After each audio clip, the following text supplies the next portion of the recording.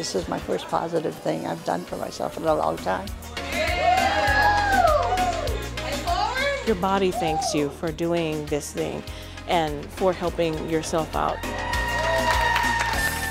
The Active Living After Cancer program is a 12-session group program for cancer survivors to help them improve their quality of life and physical functioning through increasing physical activity.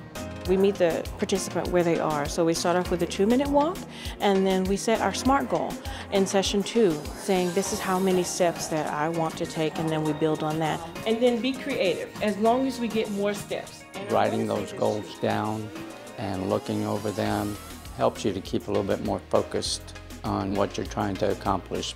We talk about nutrition and how that affects your outcomes. We also talk about different survivorship topics as well that patients with cancer have dealt with in their past. I could speak openly with everybody, and everybody basically understood where I was coming from. I was really struggling, honestly, mentally. The whole thing is very hard, to wrap your mind around.